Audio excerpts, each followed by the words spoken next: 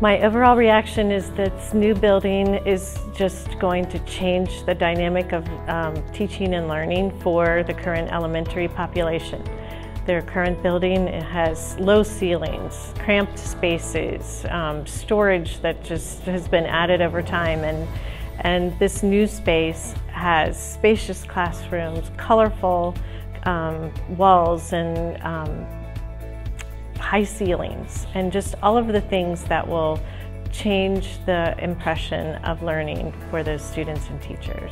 The best space was the cafeteria and the gym space. It's just such a huge space, and it'll be amazing to be able to fit all of our kids in one place.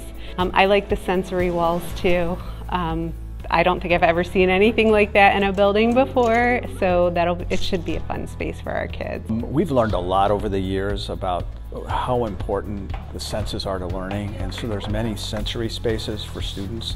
This building is built in the state-of-the-art way to help special education students and really all students learn and flourish. It's just so exciting to have this bright, beautiful space that's state-of-the-art. And it's also going to help us across the district with the overcrowding that's been happening in our buildings as we grow. We've really kind of bursting at the seams at all 7 of our elementaries, and this building is going to take some of the pressure off of that overcrowding. Boy, I hope our community looks at this building, walks through this building, and appreciates just the opportunity that they're going to be giving students of Lincoln Elementary. I hope that when our kids walk in, they feel excited to be in a space that is perfect for them to spend the day learning and being with each other.